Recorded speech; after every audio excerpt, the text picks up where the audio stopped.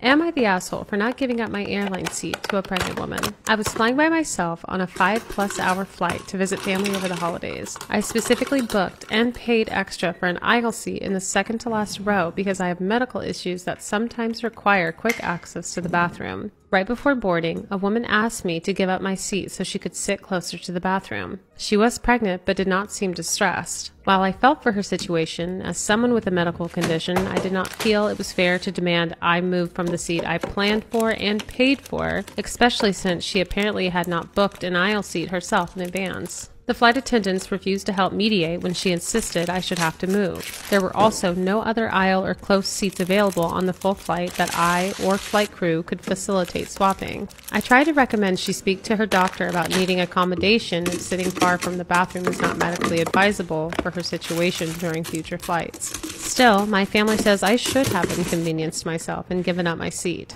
I disagree though. I think she and the flight crew were unfairly targeting me instead of handling it through proper channels. Am I the asshole? Get ready with me while I tell you how I was the best woman at my ex's wedding. Let's talk about it. Okay, so first things first is we were never actually like together. It was one of those very weird like situationships where we didn't want each other to be with anybody else, but we like couldn't fully commit to each other. And there was literally something always in the way, like when we were like almost gonna get together. And he actually dated my best friend first, which was just like a whole entire other story. But yeah, it was just a very like on again, off again relationship and just very toxic for each other, but like we literally could not leave each other alone. And when things like ended between us, we didn't talk for a very long time. And the next time I did see him, I'm at this bar with a friend and like I'm still trying to get over this guy, okay? And she's like, oh, let me introduce you to my friend. And when I turn, I see this beautiful girl with this like pixie cut blonde hair. Like she literally looks like a fairy. And she has her tongue down this guy's throat. And when I look closer, I realize that it's my ex. And I'm like, great, I need to get out of here. But before I do that, I ask her like how long they've been together. And when I'm doing the timeline, when I'm doing the girl math, I'm like, oh, he got with her like right after things ended between us. Which yeah, we weren't together anymore. And a lot of that was on me. But I was still struggling to get over him, so I guess it was just like very shocking that he had moved on so fast. And I am very much hoping that he doesn't see me. I'm like trying to be very stealth, very ninja, trying to get out of there. But of course, luck was not on my side and he sees me, he calls me by my nickname and he comes over and we go outside to talk.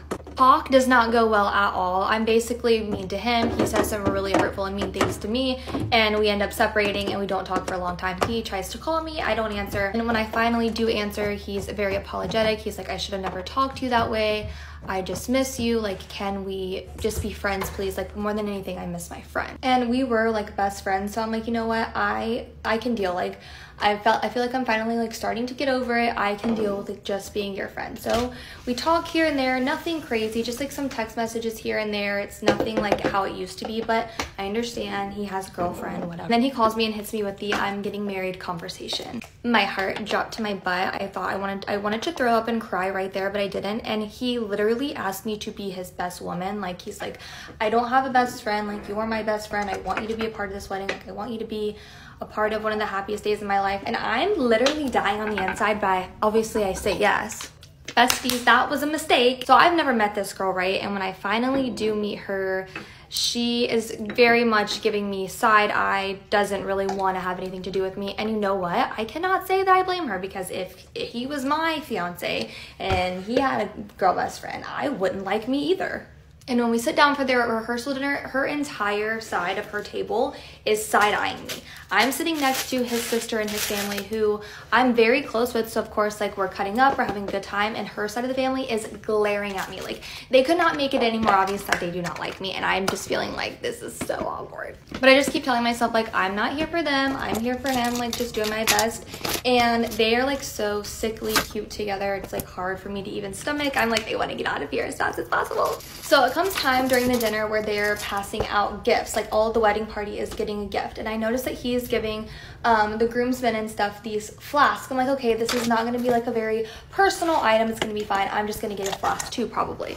I was wrong. He gave me, it was just kind of like a joking gift, but it was very like an inside joke thing. And he and I are both like cracking up. We are still getting like dirty looks. And I'm like, okay, this is awkward. I'm gonna go to bed. That next night are the bachelor and bachelorette parties, and he just wanted to go like camping, and she was going out. They were leaving for a flight, and they like kissing each other goodbye, whatever. I can tell she's uncomfortable, and her brother, who's also part of the groomsmen side, is just like giving me all these looks, side-eyeing the hell out of me. And the things that happened on the bachelorette party night changed things forever. My boyfriend said that I was embarrassing him while giving birth to our baby. I am 20 and my boyfriend is also 20 years old. Me and my boyfriend have been in a relationship for about a year now, and we just had a baby boy last week. I had a natural birth and my boyfriend was there throughout the whole process. I screamed a lot during birth. Every single time that I screamed, my boyfriend would whisper in my ear, "Can you please stop screaming so loud? You're really embarrassing me." I also threw up a couple times, and when I did, I saw him covering his face like in shame, like, ugh, disappointed. When I held the midwife's hand for comfort, he whispered to me, "Can you let go of her? Stop being so embarrassing." And he also said that my birthing position was embarrassing and called me a few vulgar names. Like, literally, what's going on? I'm honestly so upset with his behavior from that day, because that's like when I needed his support the most. And the craziest part is, anytime I ever bring up or try to talk to him about it, he completely denies that he said anything, and he said that I'm just being silly. I spoke to my mom about it, but she's like super traditional type, and she said that I should try couples therapy first. But I just really don't think that my boyfriend is going to want to go to counseling at all. I don't think he's going to listen to my suggestions. So where do I go from here? Am I the asshole for telling my parents the wrong vacation date so I don't have to take my sister with me? That's funny. No, you're not the asshole. Not at all. My parents have a knack for ruining my vacations and the things I do just to include my little sister in things, and it pisses me off. Last year in Texas, I got invited to hang out with my cousin. Not my sister, but she was included in the plans anyways. They also ruined my plans and made me go to Utah to spend time with another cousin who I originally wasn't planning to see, and I only got to spend 5 days in Texas. I didn't even have a suitcase on that trip. They filled my suitcase with gifts for other people. I wore layers of clothes and stuffed my backpack. This time, I've scheduled a vacation to Paris for myself. This is a self-funded vacation, and I'm doing it for my first experience on my own. It was supposed to be with an ex, but whatever. At this point, it's a solo vacation. It was planned months ago. They've been constantly urging me to take my sister, and I've said no. Now they're trying to include her again. I don't hate my sister, but I wouldn't want the burden of taking her with me. They said they're going to pay for her, but I don't want the emotional burden of having any of them with me. They literally drain all the life out of me every day. I cook and clean and basically just am a workhorse on top of my 9-to-5 internship. Once they waited until I was back at 8 p.m. for me to make them dinner. That's fucked up. They waited until 8 o'clock at night for you to come home to cook dinner for them.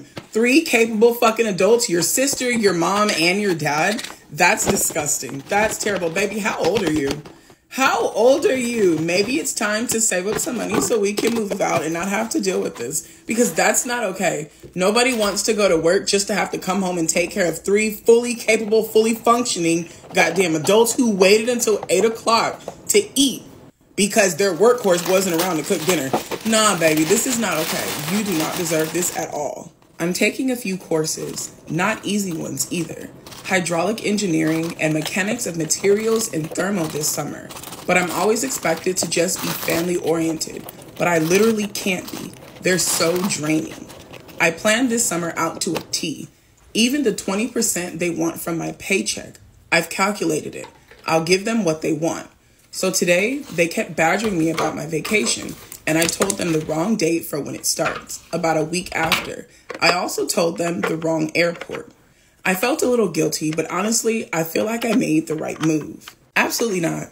You are not the asshole at all. You are entitled to want to go on a vacation by yourself. This is your sister and not your fucking child. You do not have to include her in your plans. You deserve this. You said this was something you planned to do with an ex, And clearly that's not happening anymore. You need this trip. You need this time to yourself to learn yourself again. And you're 100% entitled to that. You are not the asshole. Your parents, your sister, they are 100% the assholes. Terrible. Absolutely fucking gross. Grown-ass people that sit home until late, dark 30 at night for someone else to come home and cook them dinner. Like, absolutely not, baby. You were not wrong. You did everything the right way. Don't slip up. Don't say nothing. Don't post nothing. Don't talk to it about anybody until you're gone. My question is it possible for us to start working on saving so we can move out? Because you are giving them 20% of your paychecks. Every paycheck, you're giving 20%. Yet you still cook and clean for a house full of grown motherfuckers. No. So is it possible for us to move out? Because that's exactly what you need to do, babe. Like, you made the right move for telling them the wrong information. That way they can't impose on your vacation. But the next move needs to be the fuck out of this house, because this is not okay. It's not okay. If it's possible, it's time to look into better housing. Am I the asshole for calling the police on my niece and not telling my sister beforehand? I, 24 female, have a sister, 35 female, who has a 16-year-old daughter. Okay. Her daughter has started rebelling and being a teenager. By being a teenager, I don't mean stealing. I mean being mouthy or thinking she's invincible, and she knows better than everyone. But recently, she's gotten sticky fingers. She's been banned from the mall in our neighborhood. She was suspended from school for taking a girl's phone, and she's even tried to pawn her mother's wedding ring. I don't like my niece at my house for this reason. I've worked too hard for my things for them to be stolen. 2 weeks ago, I noticed the patio door was unlocked, and I make sure I lock all my doors before I leave. My fiance suggested we get cameras, so we put cameras in the house. Last week, Wednesday, my fiance and I went to go look at wedding venues, and we were gone all day. When we got back, I only had to unlock the bottom lock to get into the house, so we checked the cameras, and sure enough, my niece and her friend somehow picked the lock to the window, and she was in our house for hours with 2 guys, and they took some money from my purse. They took 2 of my fiance's Rolex watches. They also took my grandmother's wedding ring that she left for me when she passed away last year from cancer. They were eating snacks and watching TV, shoes on our table and couch. Just like they lived there, and this is normal. Yep, shoes on the table and couch is crazy. Lock them up. I was fine with everything else until that. Put them under the juvie. For real. Under the juvie. I called my sister and told her what happened, and told her my niece has 2 days to give me everything back or I'd call the police, and she said she would handle it. Thursday comes around, nothing. Friday comes around, nothing. So I called the police and I showed them the video. Filed a report. I got a call later from my sister crying and screaming that I should have told her beforehand. I told her I gave her 2 days to come up with the stolen items, and I heard nothing back, and I told her I was going to call the police. She's lucky I gave her grace for 2 days. My mom called me and said that you don't have kids, so you don't understand. I told her it doesn't matter if I have kids or not. She committed a crime and brought 2 random people in my house. My safety is in danger. I don't get the whole you should have warned me. Warned her for what? So she could hide her? I don't think I did anything wrong. My sister and her husband said they won't be coming to our wedding, and I told them the invitation was revoked when their daughter stole my things. I've been getting threats from her husband. I want to block them, but my fiance says keep all the evidence in case something happens. And then there is an edit. We do have a security system now. We've changed the locks. We're getting a safe for his watches and the more valuable stuff. We were planning on moving by the end of the year, and none of my family will know where I live. I don't feel safe knowing 2 random men know where I live. My fiance also says that we're getting a guard dog. We were already talking about getting a dog. No, this isn't just for guarding. We wanted one before, but we were waiting until we moved. Also, by beforehand, my sister meant like the day I called the police. Also, I have not gotten my things back as of yet. Hopefully. She said, I'm calling around to local pawn shops, checking Facebook, Craigslist, all of it. For the people calling me names over calling the police, you're not giving me any other solutions. I did not want to call the police, which is why I gave her 2 days. I don't think any of you know how unnerving it is to have your home broken into. You don't know how unsafe it feels to walk into your home, scanning if anything is gone, hearing a creak and wondering if they've come back. These 2 random men she brought know where I live. I should feel safe here, but I feel anything but that. If it had been someone else's home, she could have been seriously hurt or dead. Hopefully this was a wake-up call. If she needed money, she could have asked me, not broke into my home with 2 men who are still on the streets and who could come back at any moment and do Lord knows what. And then top comment, not the asshole. Your niece has some serious issues and she needs to understand actions have consequences. Question though, how did she get into your house? And then OP said the second time she snuck in through the kitchen window.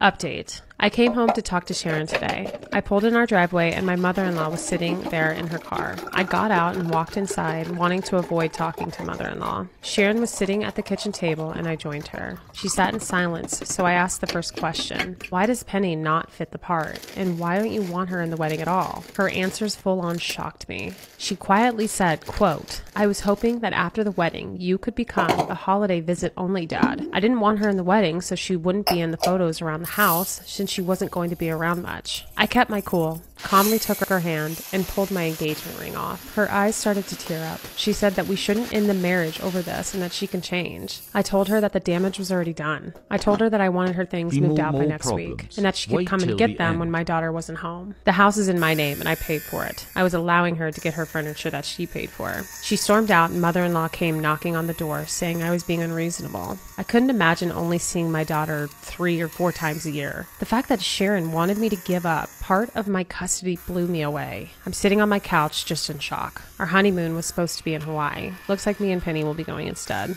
I will update again if anything happens. Relevant comments. How's your son holding up?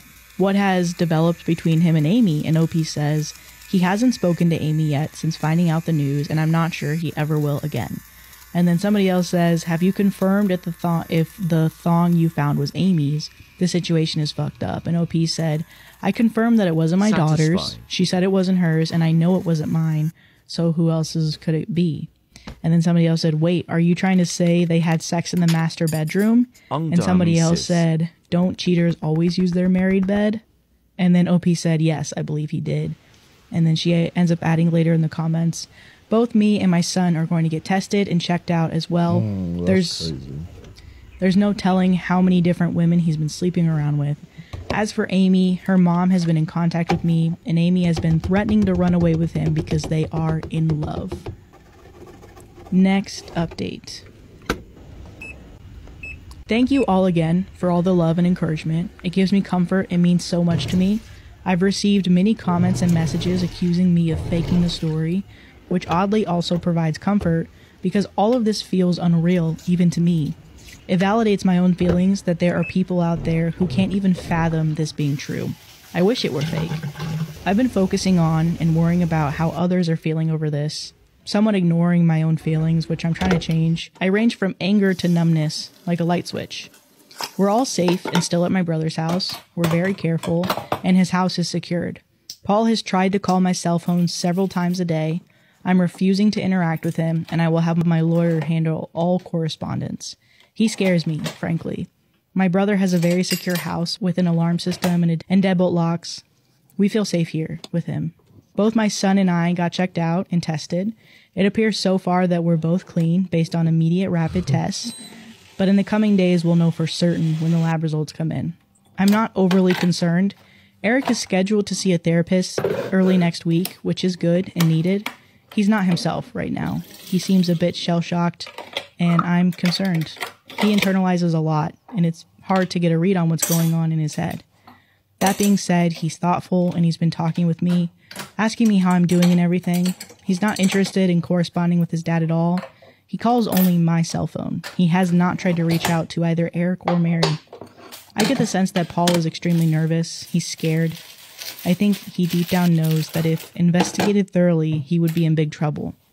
That's what my gut is telling me.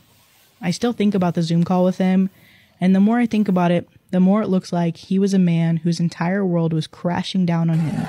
The panic in his face was very apparent. I offered Mary for me to make an appointment with a therapist as well, but she doesn't want to see one yet. She said she's open to it eventually, but what's time to herself?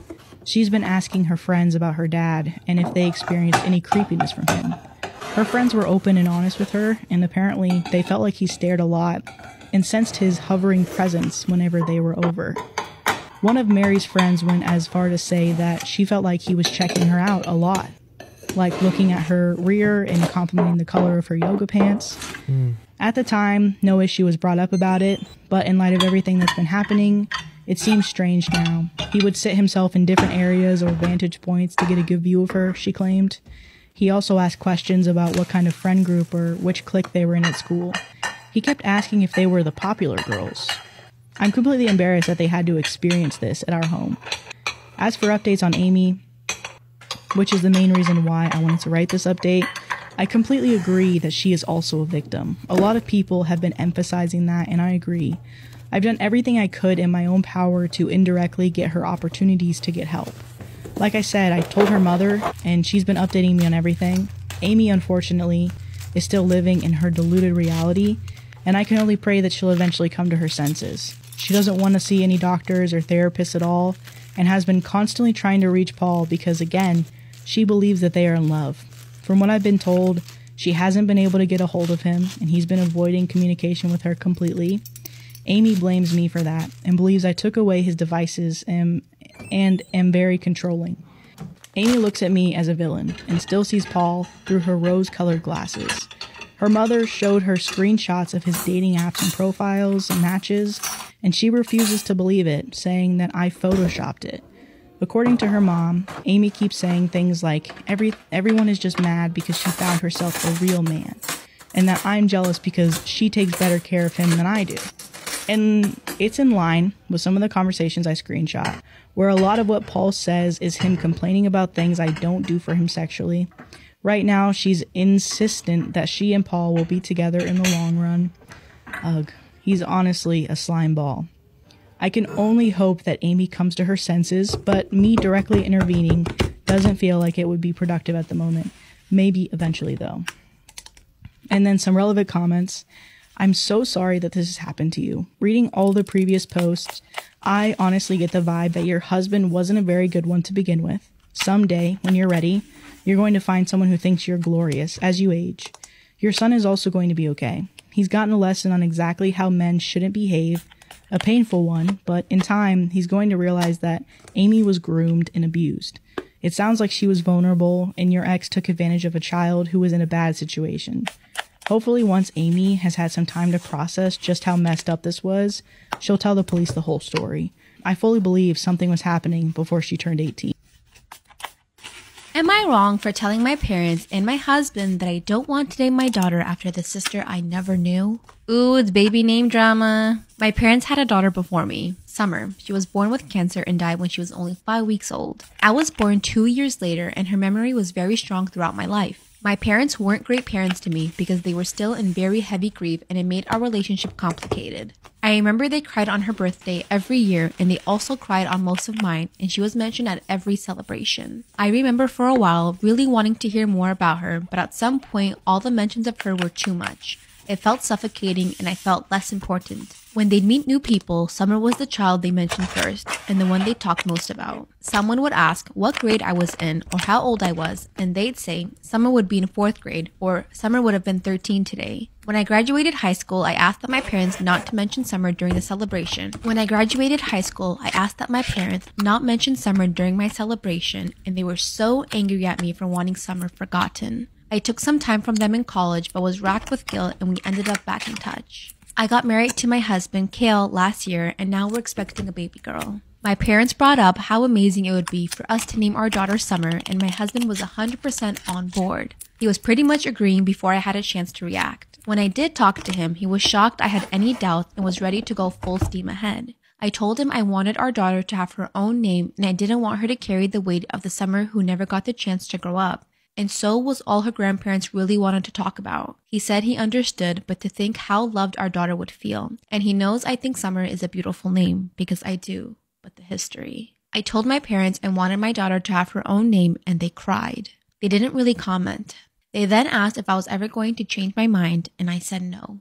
But then my parents and husband were talking and wanted to try and change my mind. They brought a list of pros to me on why our daughter should be Summer, and I told them I disagreed with the list. They argued back and told me Summer deserves to be honored. I said my daughter deserves to live her life as well.